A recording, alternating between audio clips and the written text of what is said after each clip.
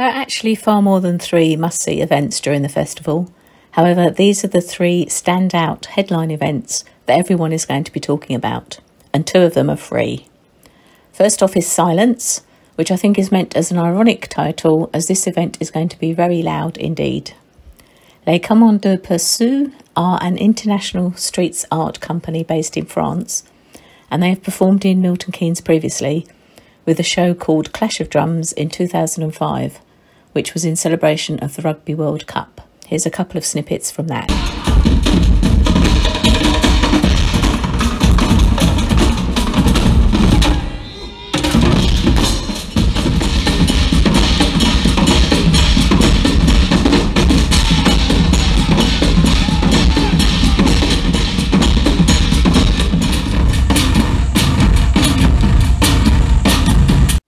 This time around, Les Commandos Percu will be performing in Campbell Park with the backdrop of a metal volcano with lots of noise and spectacular pyrotechnics. It is a free event on the opening night of the festival on Friday the 21st of July. See the link in the description box for full details. Next off we have Gratte Ciel with Place des Anges. This show comes with an excellent pedigree, as it was previously performed at the Cultural Olympiad in London in 2012 and the Capital of Culture event in Hull in 2016.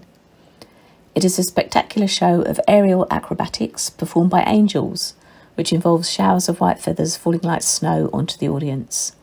Place des Anges is in the Point car park on the 28th and 29th of July. Book tickets at the link in the description box. Must-see event number 3 is The Place Between, which is an installation of flowers by Rebecca Louise Law with a soundscape by Jason Singh. The statistics surrounding The Place Between are staggering. Artist Rebecca Louise Law brought 100,000 flowers with her to Milton Keynes, and 150,000 more were provided by the people of MK. The Place Between is a true community artwork. Before starting the installation, Rebecca Louise Law spent time visiting various community organisations around Milton Keynes, wiring flowers with them. Once the installation started, teams of volunteers and members of the public began working on more flowers in Middleton Hall, with the installation going on beside them. Sound artist Jason Singh produced the soundscape which accompanies The Place Between.